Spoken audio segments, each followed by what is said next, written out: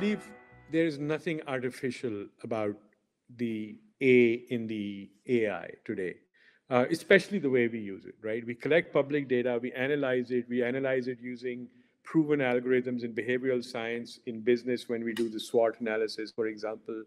So there's nothing artificial about it.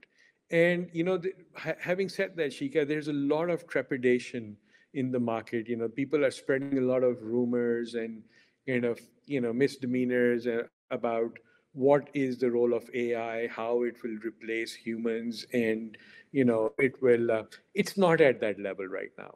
It's an assisted level. It's there to assist us, and it will always be there to assist us because humans can think beyond, right? Instead of me performing menial tasks in doing research, going on LinkedIn and looking at people, going on the internet, searching through Google or Bing now, and then sitting back and trying to second guess and put a lot of guesswork into crafting emails or communications, right? All of that can be removed with this assisted intelligence idea. Because, for example, XIQ, right? Before XIQ, salespeople or marketing people spend a lot of time in thinking about who is the person they're going to be talking to, understand their persona, try to put themselves into their shoes, quite unsuccessfully, then crafting an email. And most of people in sales and marketing are not English majors, right? So right there's a language impediment that comes on top of trying to understand, who you're communicating to. And it took a long time, anyway from a couple of hours to a day to write a good, decent quality email. And that was also hit and go. And that was for one person.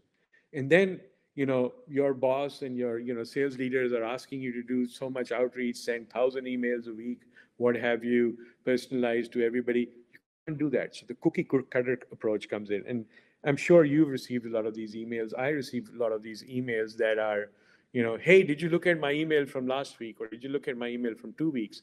And that just turns people off, right?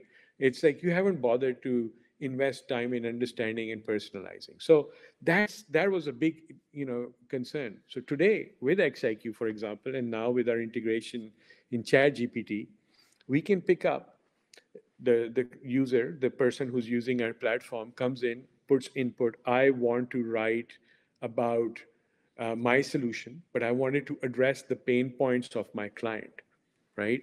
So identify 3 key pain points of my clients where my solution will be able to address it, and then convert that into a value proposition and even return on investment numbers.